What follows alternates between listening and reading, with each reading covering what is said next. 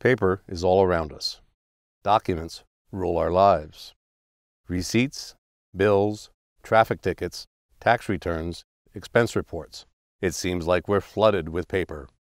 In our own lives, keeping track of these pieces of paper can be a time-consuming task, with no guarantee that some important document won't go missing.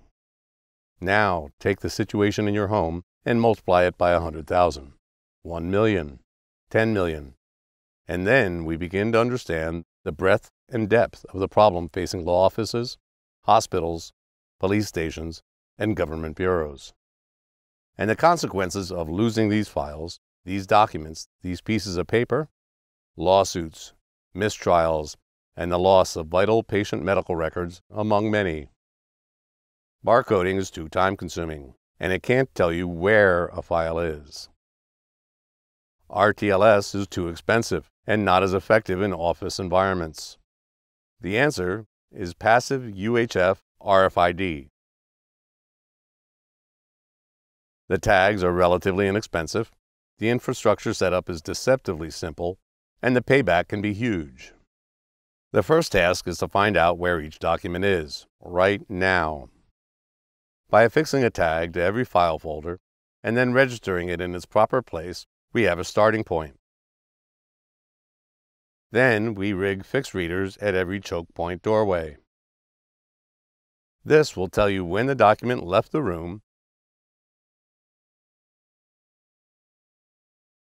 and when other documents enter the room. With all the choke points RFID enabled, you can then see where a file last was registered. But what if you've lost a file?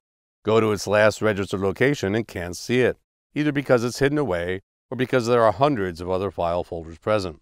The proverbial needle in the haystack. You have a handheld Alien H450. You switch on the Geiger counter functionality and begin to move around the room.